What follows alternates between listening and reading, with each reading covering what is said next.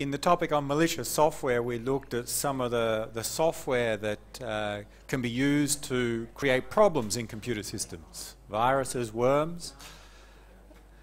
And sometimes we mentioned denial of service attacks. And we may have given a brief explanation to say that to do something such that our computer system is not available for the normal purposes. So if you remember back to the original topic, the first topic, I think, in the first week we listed some services that we want to provide, like confidentiality, authentication, integrity, access control, non-repudiation, and the sixth service was availability. When we want to secure a computer system, if we make that computer system available to our users, a security attack would to make that computer system unavailable. And such an attack denies the normal users use of the service. So we call it a denial of service attack, or abbreviated DOS, a DOS attack, DOS attack. So what we're going to do in this topic is look at the basic concepts of how denial of service attacks are performed, to understand how they operate so that we can have techniques to try and prevent them, or to minimize the chance that they can be successful, to minimize the disruption of our network or computer system. They can be quite complex attacks, so we're going to start from very simple attacks, which may no longer be used in practice today, but the same concepts are used in real denial of service attacks. And you hear about denial of service attacks in the news or in media because they are performed a lot by attackers, and they're generally easy to perform. Okay, so it doesn't take much to start a denial of service attack. So we'll see why that's the case, but there are some measures that we can use to try and minimize the chance that they'll be successful. So we'll talk about what they are, and then we'll go through some classical denial of service attacks, some very basic ones. And we'll use Linux and to demonstrate some. I'll demonstrate some in the class, and then you'll do a homework probably after the midterm where you'll do your own denial of service attack. What do we mean by a DOS attack? An action that prevents or impairs the authorized use of networks, so we can't use the network, systems, the computer system, or applications. How does it do that? By exhausting resources. So the resources that we have available run out because of the attack. So some action takes place such that my resources like CPU, my memory, the network bandwidth, or the disk runs out. So I can no longer do the normal things on my computer or my network.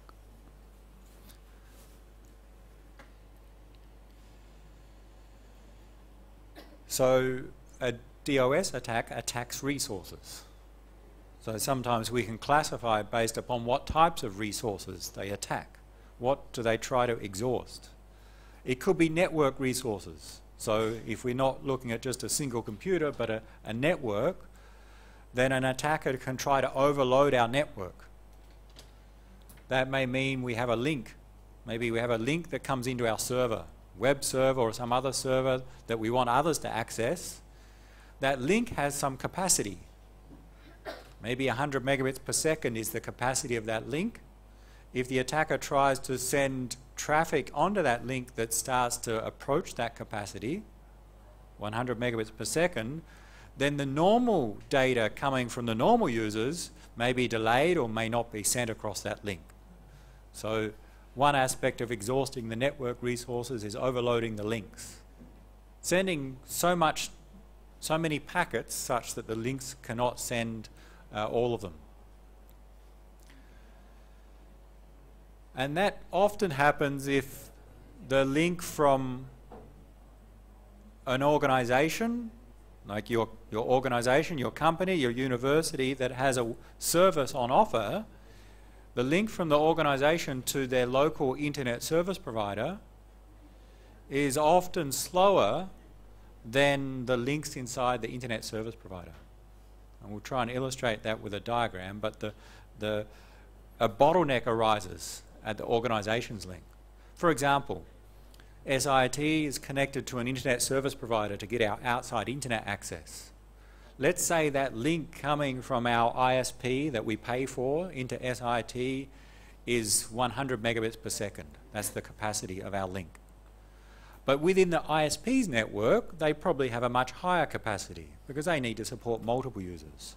So if you think of traffic coming into SIT, then the bottleneck link may often be that one coming into SIT, the 100 megabit per second link. So if that gets overloaded, that link, that is, it's sending all the traffic from an attacker, then the traffic of our normal users will not get sent through or be delayed significantly.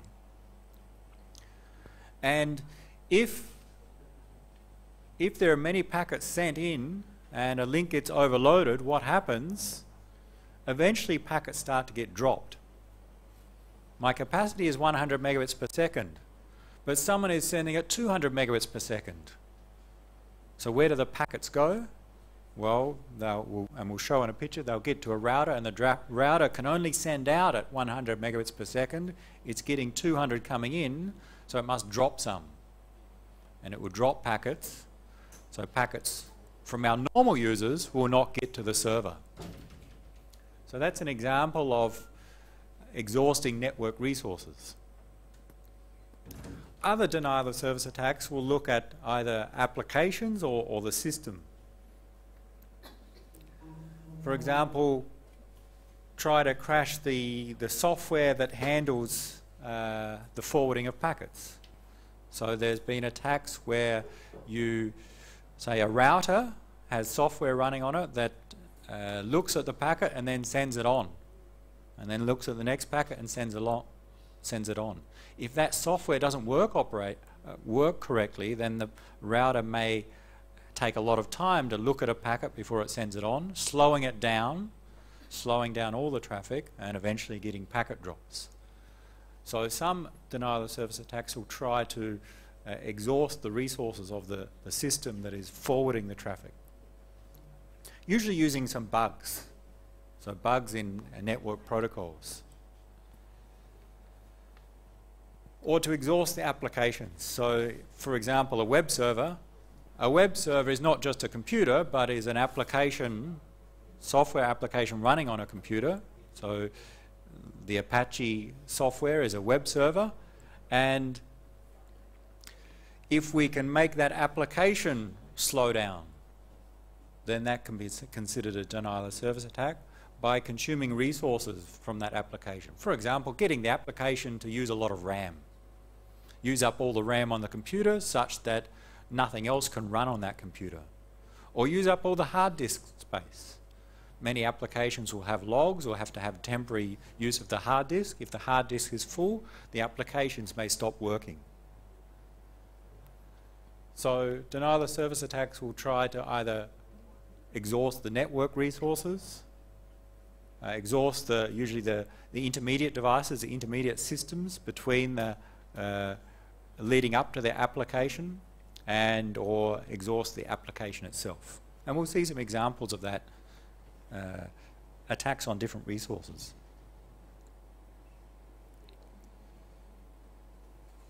So what we're going to do is go through two very basic denial of service attacks.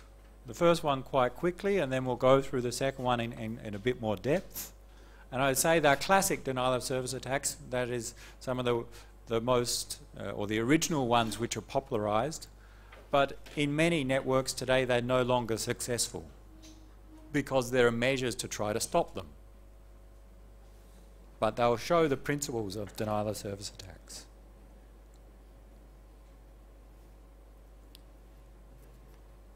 And these attacks require some understanding of network protocols. And I know everyone here is experts on network protocols. Remember your knowledge of TCP? Maybe. TCP we know is a transport protocol. Okay. We know that many applications today use TCP as a transport protocol. Web browsing, email, most applications which are not multimedia applications or maybe some gaming applications will use TCP to send data because TCP provides reliability. And the way that TCP works is that before you send any data, you create a connection from client to server. So for the example of a web server, the web server is running on one computer, your web browser on another computer. Before you can send a request for a web page, what happens is that your TCP software on your web browser computer tries to set up a connection to the server using TCP. And that connection setup normally involves exchange of 3 messages. It's called a 3-way handshake. We send a special message from the initiating computer in the picture. Computer A wants to initiate a connection to computer B. So computer A sends a special message saying, let's start a connection. B, when it gets that, if everything goes fine, will send back a response saying, okay, I acknowledge that. And here is some information about me. That's what B says. And then finally A sends back a third message saying thank you for that information. From then on we can transfer data. This is called a 3-way handshake. We have three messages involved. The specific names of those messages, we refer to them, the first one as a SYN message. It's used to synchronize sequence numbers. So when we transfer data, we use sequence numbers to keep track of that data. Which number do we start at? Well, those numbers are synchronized in these first messages. So we say this is a SYN segment, saying from A, I want to synchronize with you. Here's the value I choose. B says, okay. It sends back an acknowledgement. And in addition, in that same segment, B says, I want to synchronize with you. So we say that this second message contains both a synchronized message and an ACK message, so we simply call it a SYN ACK. And the last one is A saying, thank you, I acknowledge your initial values, the final ACK. So we'll often see SYN, SYN ACK, ACK as a 3-way connection setup. After that, data is transferred. And this happens with all clients want to connect to a server.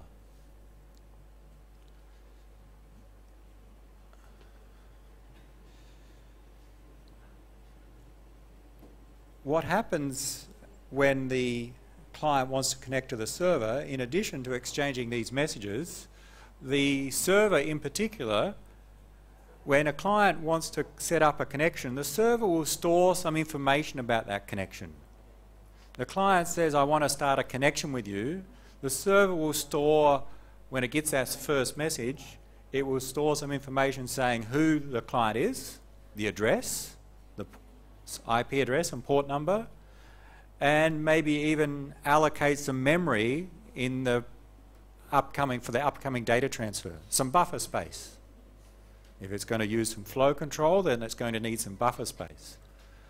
So what B does when it receives this first SYN segment, it says, okay, we're about to transfer data with A, I'll send back an ACK, and I'll allocate some memory inside the computer for this upcoming data transfer.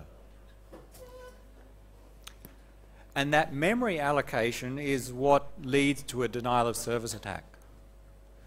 What an attacker will try to do is to get the server to allocate memory for many connections and eventually consume all the memory of the server, and therefore the server will not be able to accept any future connections.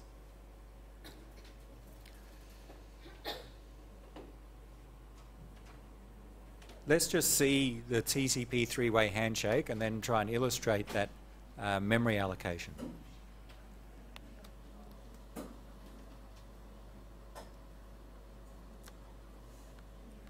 First, and I think you have this in your handouts, this is the TCP segment. If you go forward a few pages, I've included the TCP segment. We don't need to remember it, but we do note that The segment includes a source port, identifying the application that sent the segment, destination port. For example, the source port would identify my web browser, the destination port would identify a web server, and the destination port for a web server is, everyone remembers the destination, the port of a web server. Web server 80, okay, port 80, for example, for a web server. The sequence numbers, those who passed my data communications course and made it through to this semester, remember that flow control and error control will use sequence numbers to keep track of what's been sent. What have we received? So sequence numbers and, in addition, acknowledgement numbers are included in the header. And a number of other fields. There's data, and the flags indicate the type of message, whether it's a normal message, an ACK, a SYN message, or some other special purpose, like a FIN message or a reset message. So that's the general structure of the TCP segment.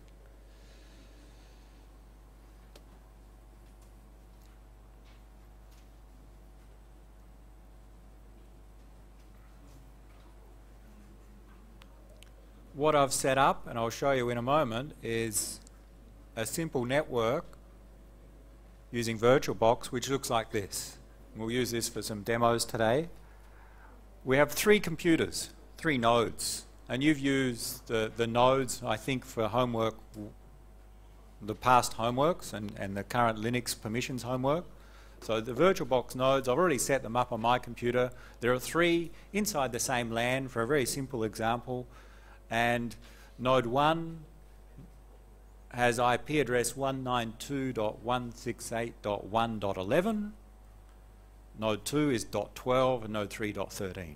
Okay, so we can remember the IP addresses of nodes 1, 2 and 3, 11, 12 and 13. Let's just capture a TCP three-way handshake. And in my computer,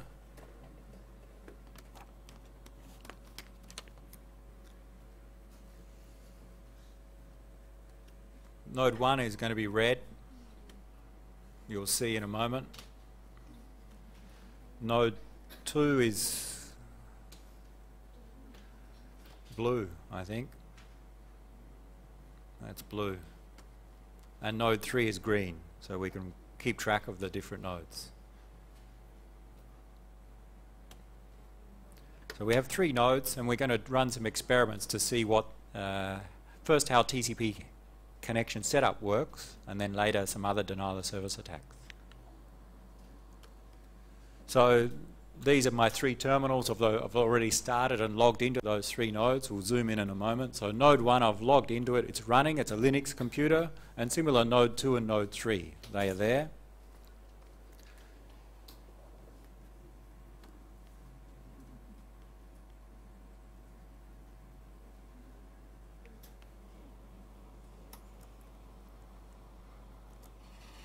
In this one, we're only going to need 2 of the nodes just to show what's going on. Node 1 and node 2. Node 2 is running a web server. Okay, it has a web server running, I hope. How do I see if a web server is running? Maybe we can try netstat.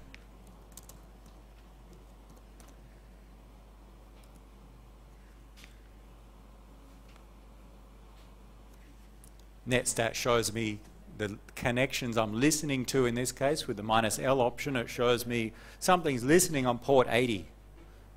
So we guess that that's a web server. There's a web server running on the blue node 2, which is waiting for people to connect to it. Right, so what I'm going to do is connect to it from node 1, and at the same time capture the packets so we can see the three-way handshake.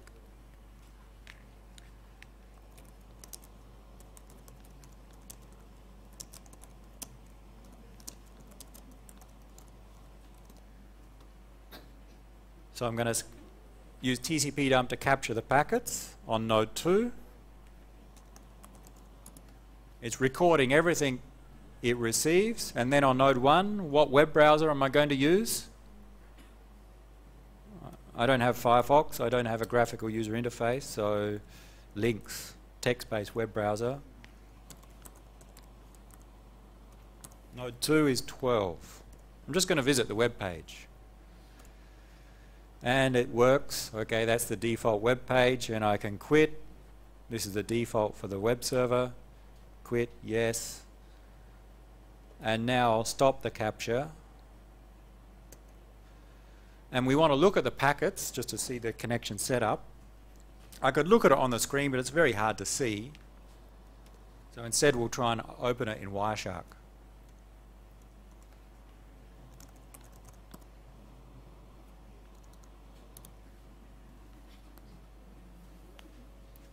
And here are the captured packets. And let's just focus on the TCP packets and then see what happened.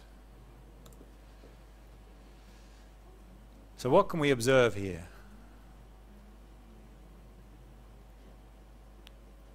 We can observe that, all right, these are packets sent between node 3 and node 2.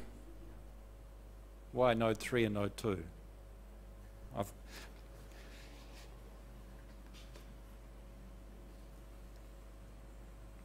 Because I've got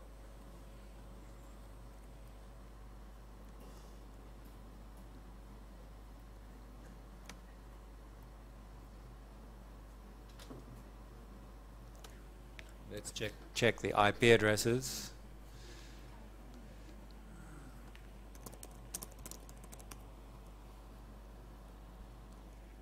I've got the wrong file. Okay. I've copied this file to my computer just before the lecture, and I've got the wrong one. But I think we can still see what I want to show you at least. Here it's node 3 and node 2, whereas what I did was just between node 1 and node 2. So it's just the IP addresses are different. But it's exactly the same trace. It's one I did before. What I wanted to show you, here is a HTTP message sent by node 3 to node 2, and it's the web browser sending a message to the web server saying I want to get some web page, denoted by the /. And then the response, the web page, comes back in this message. So this is the data that's been transferred first from client to server, and then from server back to client. The web request and then the web page coming back. This was done using HTTP, but the transport protocol was TCP, and the first 3 messages, these 3, are the connection setup. And there's a lot of detail there, but the thing you should recognize, the SYN, the SYN-ACK, and the ACK. Client sends a SYN message to the server. That triggers the server to realize, someone wants to connect to me. And this someone is computer with IP address ending in 13 and a particular port number, 57401. So what the server does, assuming it's going to accept the connection because it's running a web server, yes, it allocates some memory, records those values, and allocates some buffer space for the upcoming data transfer, and sends back an ACK, this SYN-ACK, saying thank you, let's continue, and then the final ACK. So that's the SYN-ACK taking place.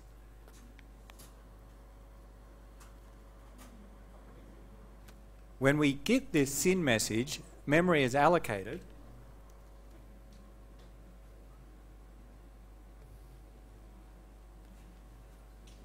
Let's see on our 3-way handshake.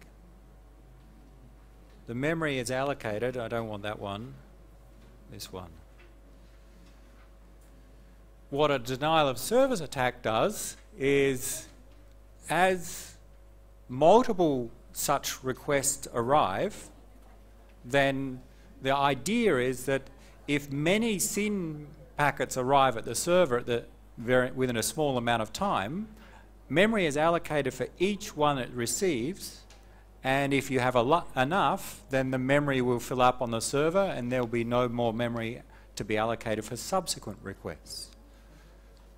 So the idea is to overflow the resources on the target web server, and the way that the attacker does that is sends many SYN packets to the server.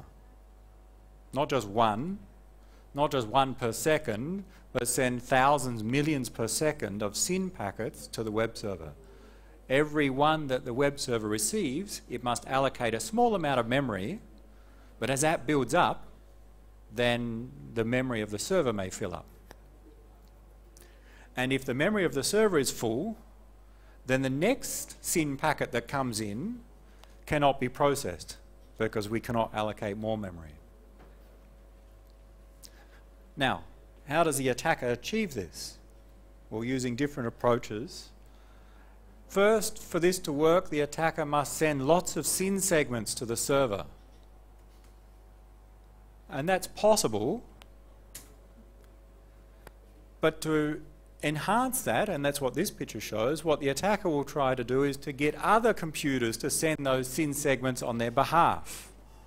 And we saw in the last topic, if we have some malicious software installed on other computers, computers already infected, here they're called some slaves, the attacker has infected these other ones, and it triggers the malicious software on those computers to send the SYN segments to the target web server.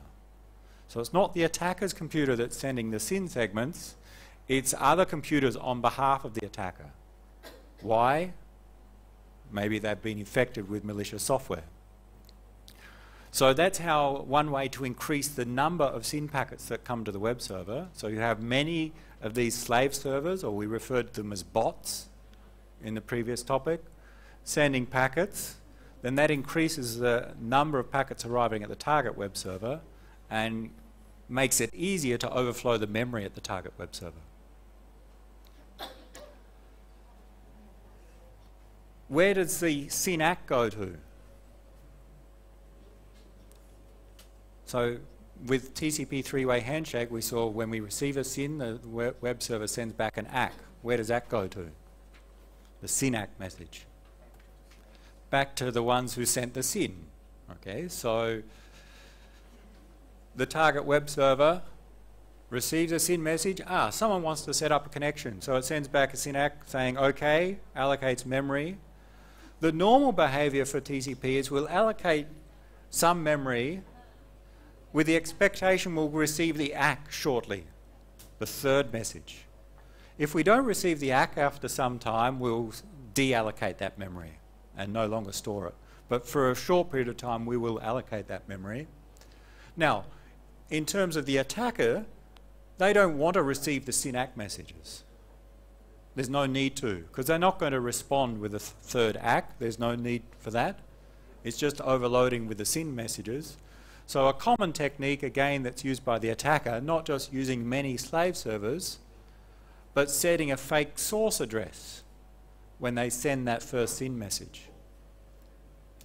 If the source address of the SYN message is fake, where does the SYN ACK go to? It goes to that fake address, which is not the attacker's computer. And this will be a key technique which is used in other denial of service attacks. When the attacker sends a message to the server, the target, don't include your real IP address as the source, include a fake IP address. So when the server responds with this SYN ACK message, it doesn't come back to these slaves, it goes somewhere else. It's not of concern to us as the attacker in this case. So we'll see that using fake source addresses is a key part of many denial of service attacks, and we'll show that in a moment.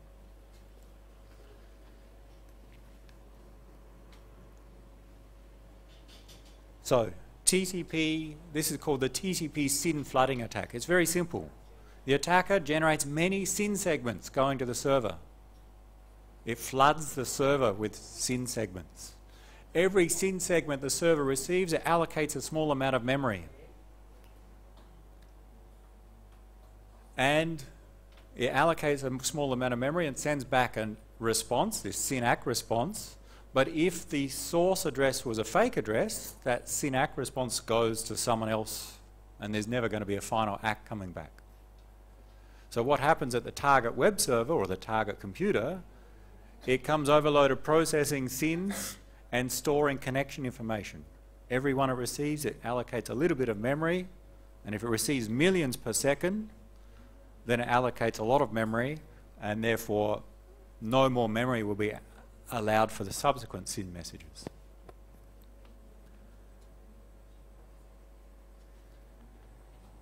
How to stop this? It's not easy in some cases. There are some techniques which are required really an upgrade of the TCP software, so they wouldn't handle that. And that upgrade is sometimes implemented as SYN cookies. So there's an extra check to make sure that this is really a true connection request from a client. Another way is to filter packets. If we receive millions of SYN packets from a particular source, then don't let them in. But we'll see that there are problems with filtering packets. So TCP SYN flooding was one of the earlier, or one of the main denial of service attacks in the early days. It's not so common today because of the filtering and because of some of the countermeasures like SYN cookies which are used. There are limits on the number of SYN messages received.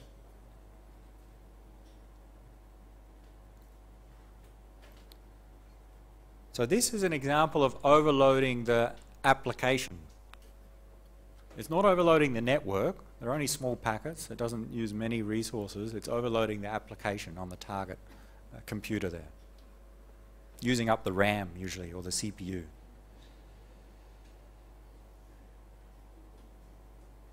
Let's look at a similar type of attack, but it's overloading a different resource, and it's called a ping flooding attack. Flooding means to fill something up, in this case for a network, to send many packets.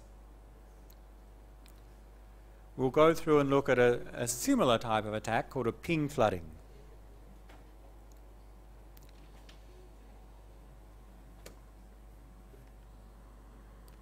Before we go through, another reminder, the IP address format.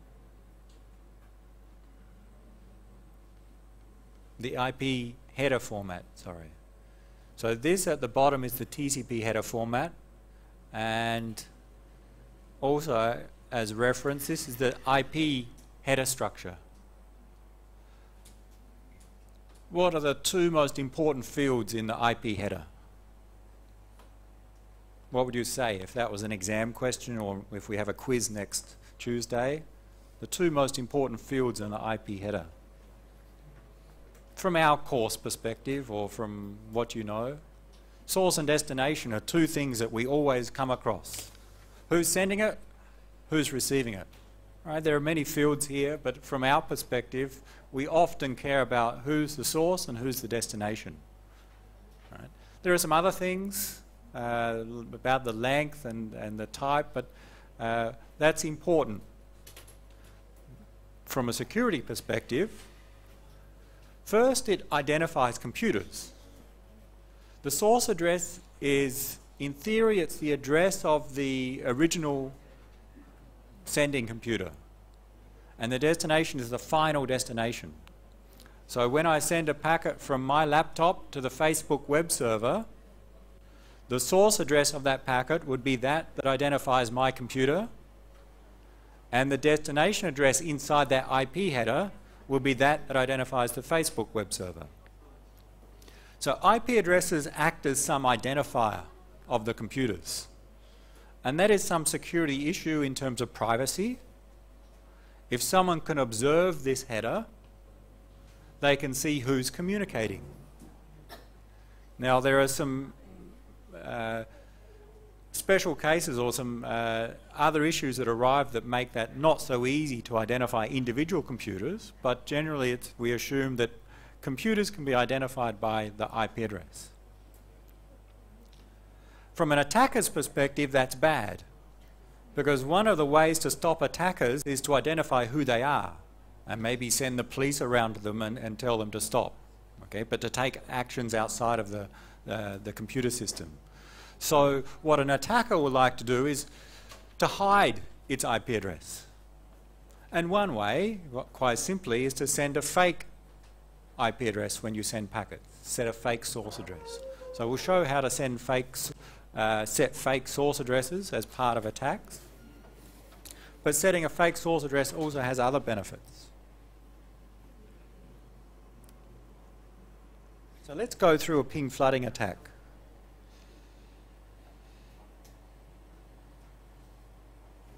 Before we explain this network setup, let's demonstrate ping.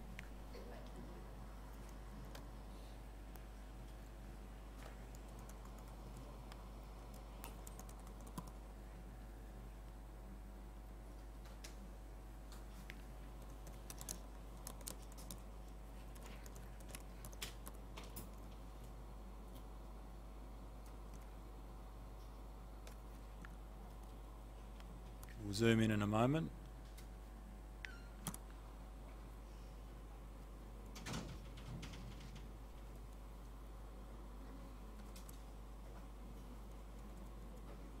What does ping do? Ping, very simply, as an application, triggers, when I run the application, it triggers my computer to send a special message to the destination. In this case, from my computer, node 1, to 192.168.1.12. In this case, repeat 5 times. And the protocol being used, it's not TCP or UDP, it's a special one called ICMP, the Internet Control Message Protocol. And the way that it works is my computer sends a ping request to the server, to the destination, not the server. The destination computer, when it receives the request, in the normal case, sends back a reply. And when I get a reply, my ping software prints a line on the screen saying some information about that reply. It took 2.85 milliseconds to get there and back. And then in this case, it does it again. It repeats 5 times. So ping involves sending a request to the destination and getting a response back.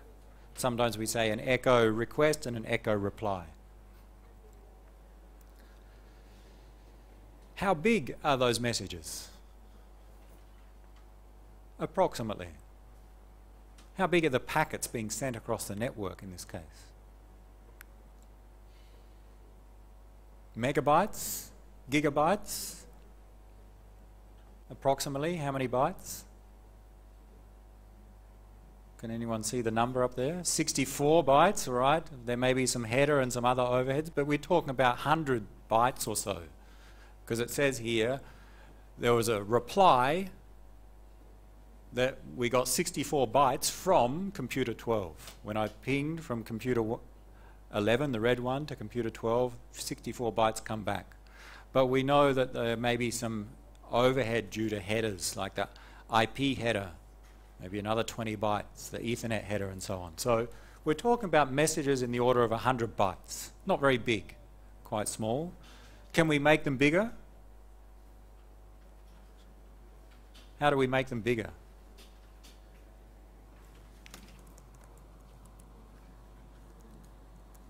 Yeah, we can make them bigger, as big as we like, although there may be some limits. We can set the size, okay, so we've got bigger packets. So ping is very simple, and ping is supported by most computers. They will respond to ping. Okay. Now, let's see how ping can be used in a denial of service attack. Here's our example network structure.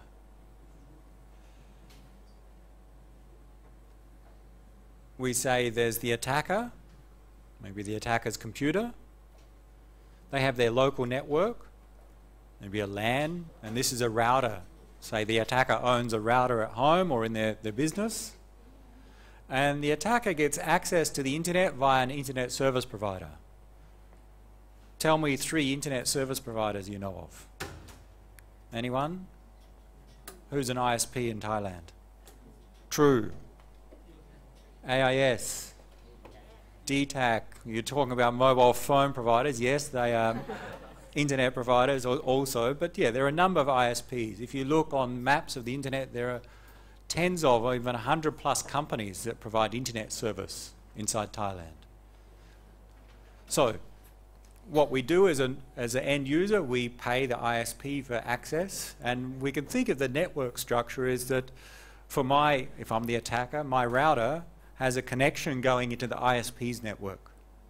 Right? There's a cable coming into my home from the ISP's network or into my business, and the internet service provider has some router, then they connect to a larger ISP. Maybe a small one connects to a larger one, and they connect out to other ISPs in other countries, and that's what the internet is made up of. Now think of the target, maybe some organization, and the target maybe say a server in that organization, maybe a web server. The attacker wants to make it so that others cannot access this web server. So we can think of the target computer, and the similar structure. The target has a network, their own router, and they connect to the internet via their ISP, right? The internet service provider of the target, and they connect out. Now, let's assume that in terms of the links between the attacker and the target, let's assume the slowest link across that path is this one leading into the target's network. Let's say that's what we call the bottleneck link, the slowest one. Maybe internal for the target's network, they've got a fast LAN, very fast there, but when they pay for a connection to their ISP, that's the most expensive part, and therefore that's the slowest part of the network. Across the different ISP networks, usually they have very high speed links. So across True's network, across TOT's network, inside their network, they have very high speed links, but going to the end customer, that's one of the slower links. So let's assume that's the bottleneck link. And that the attacker, they also connect to an ISP, but it's faster than the targets. That may not be so realistic, but we'll come back to that in a moment. So this is the bottleneck link. So what the attacker tries to do is to send enough packets to the target such that this bottleneck link is overloaded. It has some capacity. If we send enough packets in such that we start to reach that capacity, then the link is carrying packets from the attacker, and it cannot carry the packets from the normal users. And normal users out on the internet that are trying to access the target web server cannot access. They're denied service. That's the idea here. How that is achieved is by the attacker sending enough packets such that the input to this router approaches the capacity of the link. If we want to put some numbers to that,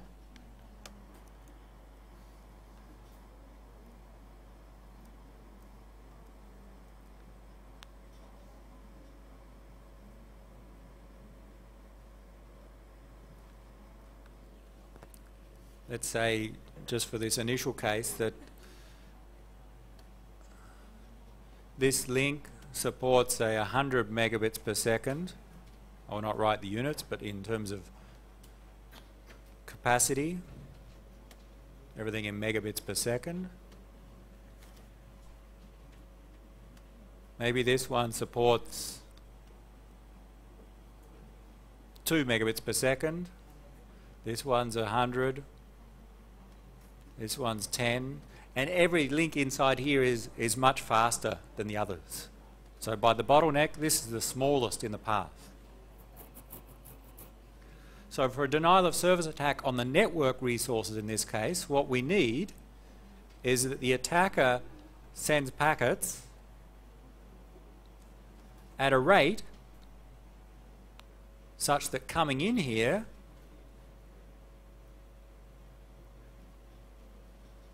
exceeds 2 megabits per second. That's the idea or the aim here, or gets close to in most cases. That is, the attacker wants to send enough packets such that coming into this router is greater than 2 megabits per second, because the output is only 2 megabits per second. And what happens then is that as packets come in, only 2 can come out, the others are dropped. So if there's 3 megabits per second coming in and only 2 going out, then 1 megabit per second is going to be dropped. And that will include packets from the normal users, those that want to access the web server. So the normal users are out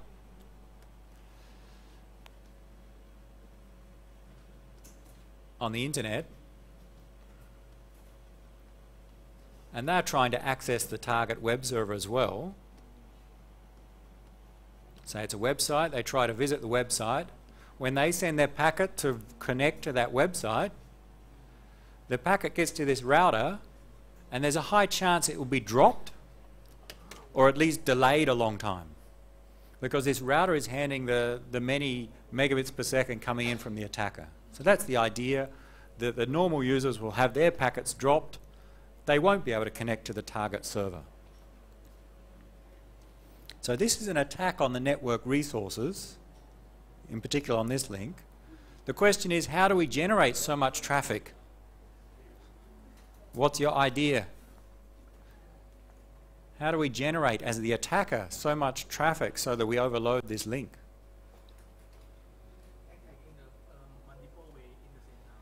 Multiple ways, maybe multiple different sources. What application, what software could you use to attack?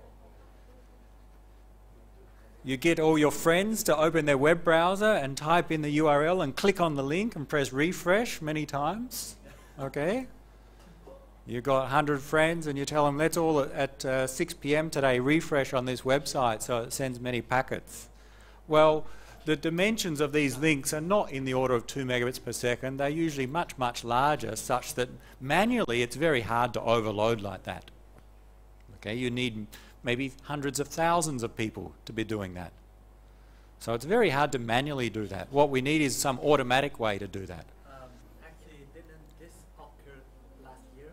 I think it wasn't last year, this year, or yes, there was talk, or late last year there was talk that people were doing that to try to bring down websites.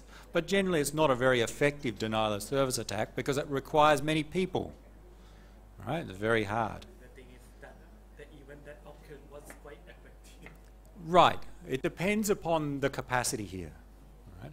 But for, let's say, very popular websites, they'll have a lot of capacity here. It wouldn't be 2 megabits per second. It may be hundreds of megabits per second, gigabits per second, and in fact the website may be distributed across many different servers.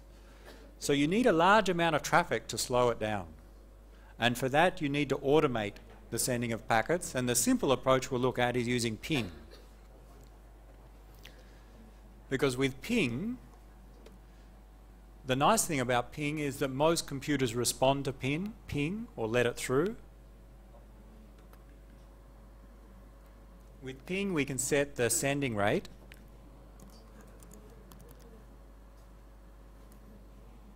We can change the interval.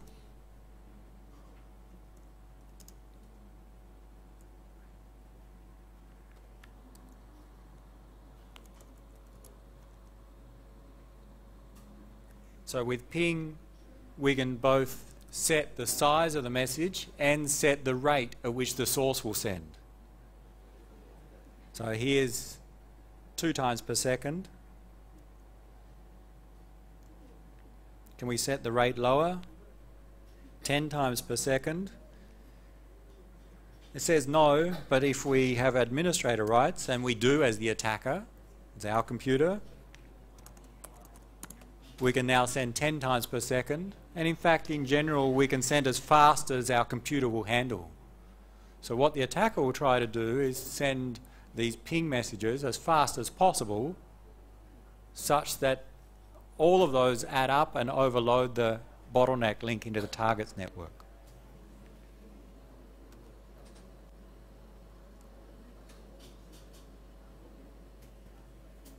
So that's the concept of the simple ping flooding attack.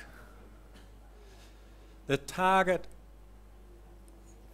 bottleneck link receives many of these echo request packets from the attacker such that the link is overflowed.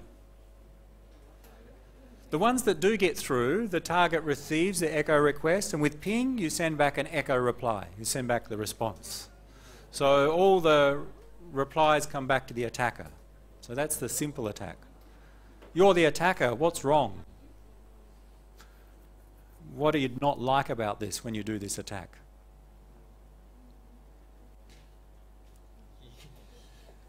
He knows everything. I'm looking for someone, I'll ask him in a moment. He doesn't have to sit the exam, you do. He's just here for fun. Yeah. Mark's here for fun. Anyone else? What's wrong from the attacker's perspective? All right, we can't wait too long. Mark, what's wrong? The target knows the IP of the attacker. The target knows the IP address of the attacker.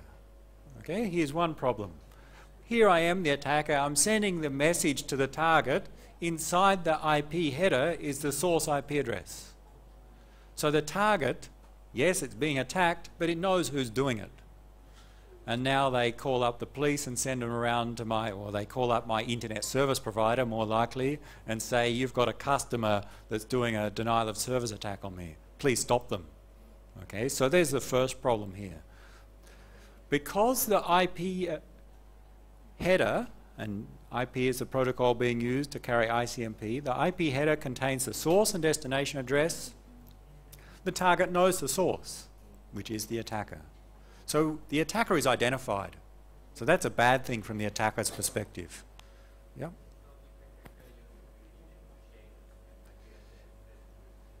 What if the attacker uses some VPN to change their IP address?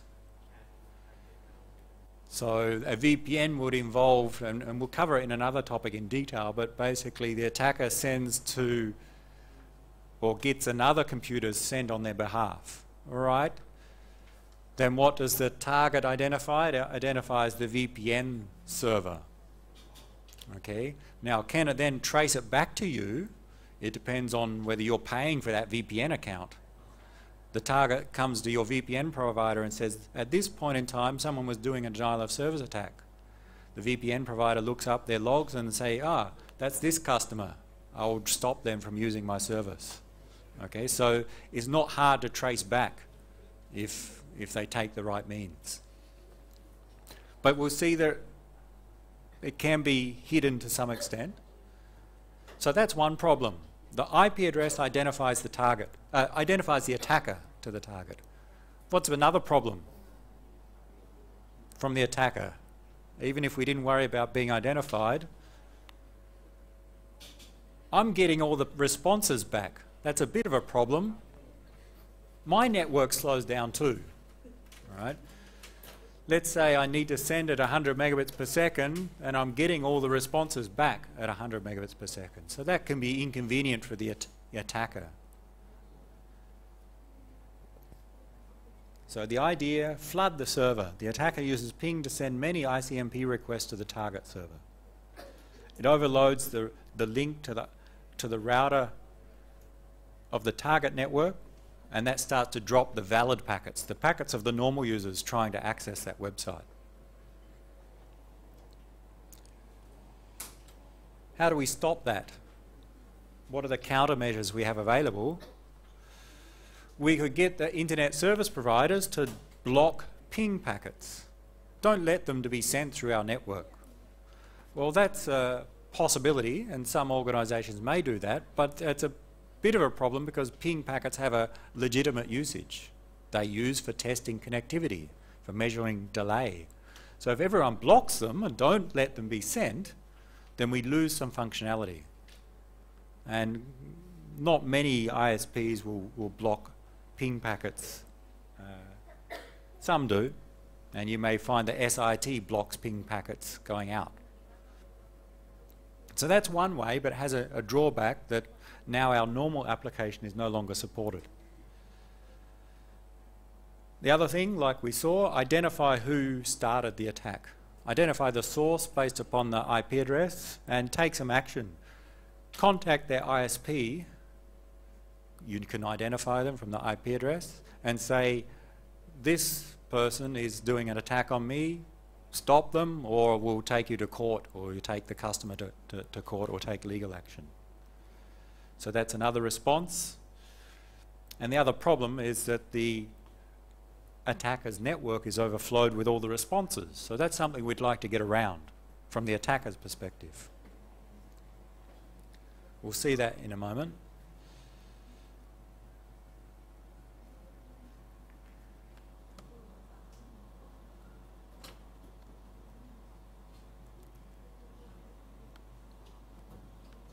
So, what we want to do from the attacker's perspective, the other problem is this assumption. The attacker has access to a high capacity link. Let's say I want to attack a website, and I found out that website has a 1 gigabit per second link coming into it. Therefore, I need to pay for a link which is at least 1 gigabit per second. How much is a 1 gigabit per second link into your home? Okay, you probably can't buy one in many places, all right? So we assume that the attacker has access to a high capacity link. So there's maybe a high cost involved from the attacker's perspective to do that. Because the web server is usually run by an organization and they have a lot of resources. The attacker may not have so many. So how can we get around that from the attacker's perspective? And the approach is to use multiple computers to do the attack.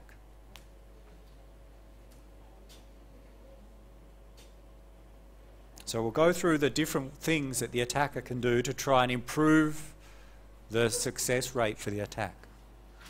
The first thing, I don't want to be identified. I don't want the target to know who did it. Use a fake source address. It's called source address spoofing. We have a fake or a spoofed source address. And it's quite easy to do. So this just repeats the IP packet header. We assume that every packet sent, the source address is of the sending computer, the destination is the target, therefore the target can identify the attacker. That's the problem.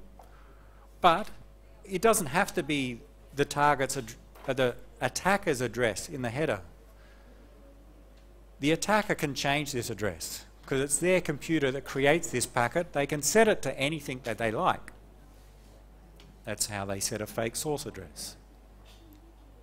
As a result, the target won't know who performed the attack, at least without some further investigation. The other benefit from the attacker, the responses are not sent back to the attacker. The responses are sent to the fake address.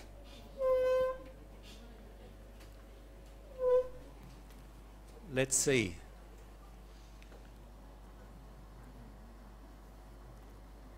We'll show you how to set a fake source address and see it take place when we use a ping.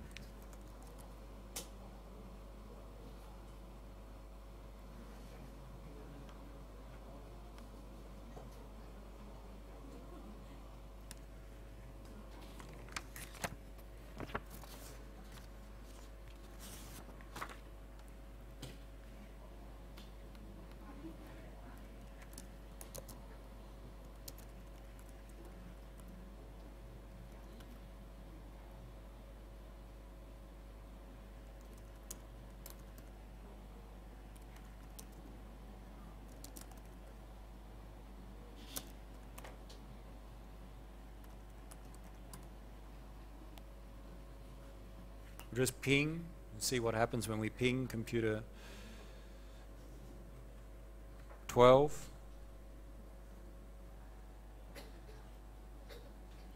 We can quickly see what happened here. When I ping computer 12, the ping packet we call an ICMP echo request. Zoom in. One more.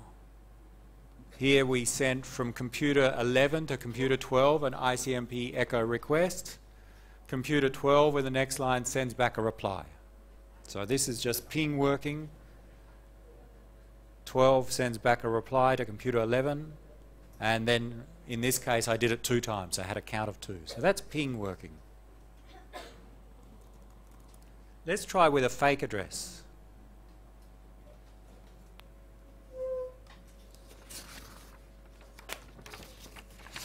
The The red node I want to set as my attacker, and I'll first set a fake address. And there are different ways to set a fake source address. In Linux, one simple way is to use the firewall software called IP tables. You don't need to remember this command at the moment. We're going to do a process called network address translation. I'm going to translate my real address into a fake address. Do some translation.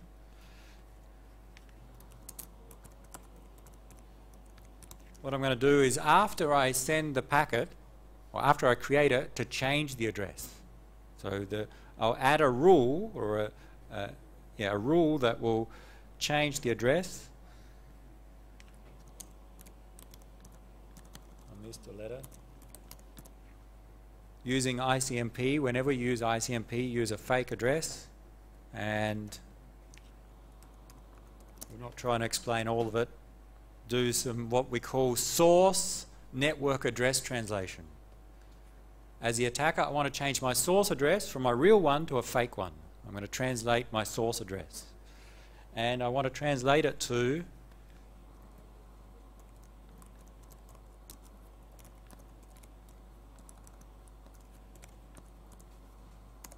I choose a fake address. There's a mistake there. Okay, so this is the command I'm going to use, and I'm on node 1, the attacker's computer. And the idea is, when I run this command, every ping packet I send, the source address will not be my computer address of .11, but it will be .66.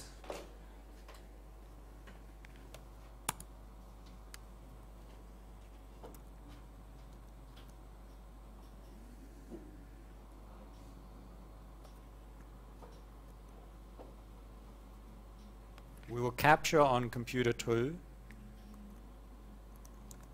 We'll zoom in a moment.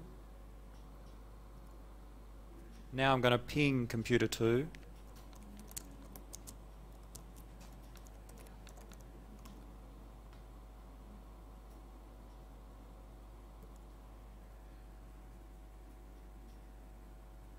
Do I get a reply? No. So what's happening is that when I run ping here, and I can stop it because nothing's, or it stops by itself. When I run ping, my computer, we'll see in the trace, sends out an echo request, but the source address is .66. The packet gets to computer 12. How do I know that? It'd be hard for you to see, but it's this line says, computer with IP address 12 did receive an ICMP echo request. It received the request, and that request came from computer 66. So 12 received the request from computer 66, and with ping, what do you do when you receive a request? You send back a reply. Who do you send the reply to? 66. So what my computer does, this is node 2 does, it wants to send to 66, but on a LAN you need to know the hardware address of computer 66, and the way to do that, you use a protocol called ARP, Address Resolution Protocol, saying, who has the IP address 192.168.1.66? If you do, tell me. And it's sending out a message to everyone, who is number 66? And it's not going to get a reply because there is no 66 in the network. It gets no reply, and hence it will never send the echo reply back to anyone because it doesn't know who 66 is. So what's happened here, when I set a fake source address to be someone who doesn't exist, the target still received the packets but didn't send a reply back to me as the attacker. And that's a good thing from the attacker's perspective. The target still got the echo requests, but it didn't send back the replies. So the attacker doesn't get the replies, which is good. And who did the attack? From the target's perspective, computer 66, not the real attacker. Yeah? What about if we change the source to the destinations? What if we change the source to the destination? then I think the destination would identify that as an error. Okay, if I receive a message and and the source is the same, then it would detect that that's something not to respond to. We will not try it. We'll try another one in a moment. But there is another way to handle that. So here's a fake source address. Very easy to implement. You can do it on any computer. What fake source address should we use? Here I chose a random one, 66. Another thing we'll see later, what if I choose someone else's address as the fake one? What if I choose computer 3 as the source? So in this case, what's happened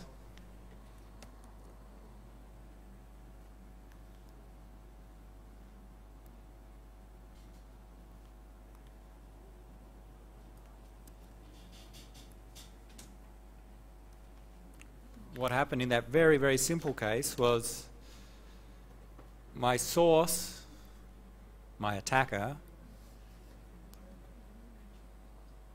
sent a packet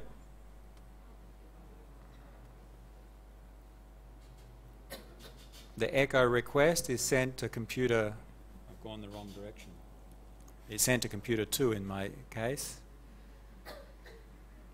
but the source address was set to the special 66, or the 66 address, the fake address. The destination was 12 in the IP header.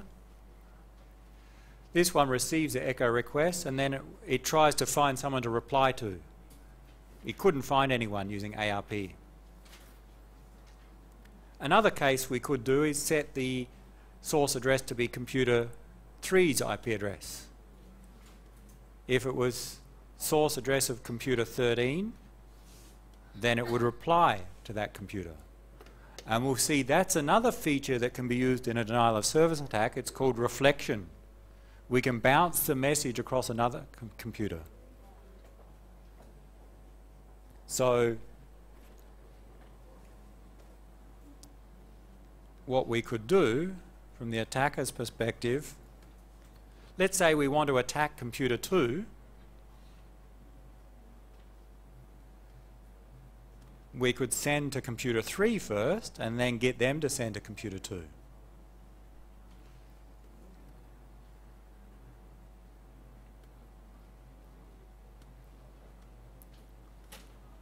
Source equals 12, destination equals 13. Computer 3 receives it. Where does it send the reply to? The source of 12.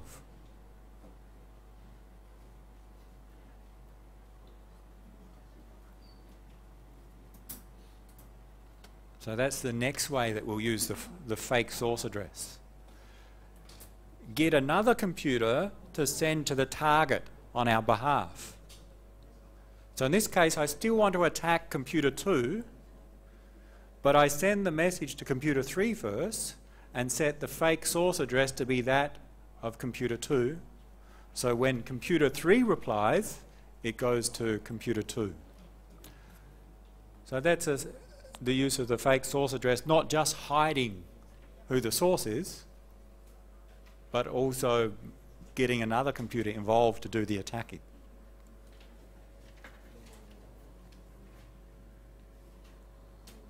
So let's see that on our attack.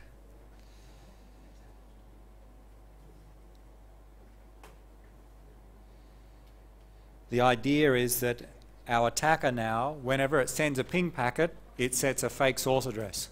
And it changes that source address on a regular basis. So what happens, we send the ping packets to the target gets them and replies to some fake or some other computer. The benefit, the attacker doesn't get the response messages. Another benefit, the target can't identify the attacker. They see it as someone else. So that's the use of the source address, fake source addresses.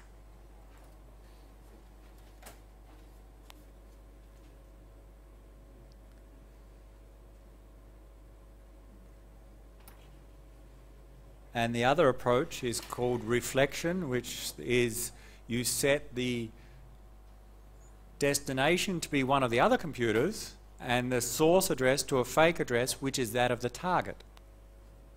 So the approach is, I want to send to the target, but what I do is I send the ping messages to these other selected, maybe randomly selected computers, ping them, but with a fake source address, where the source address is that of the target. So this computer receives an echo request, source is the target, therefore I should send the reply to the target. All the other computers receive echo requests, and they all have as the source address in those requests the target's IP address, so they all send to the target. So we bounce the messages off the normal computers. And this can have the benefit because now the target is not receiving messages from all of the one address, it's receiving from many others, and it can be used to bypass some filtering techniques that some organizations will use. So the source address is a very powerful technique to support denial of service attacks. We can reflect the attack. But the details I think we'll return to in the next lecture. We'll go through and look at what are the countermeasures for using fake source addresses, and then how can we expand upon this attack to greatly increase the number of packets being sent. So we'll talk about the capacity and how to overload the server. So we'll do that next Tuesday, and then I think Wednesday we'll summarize and prepare for the exam.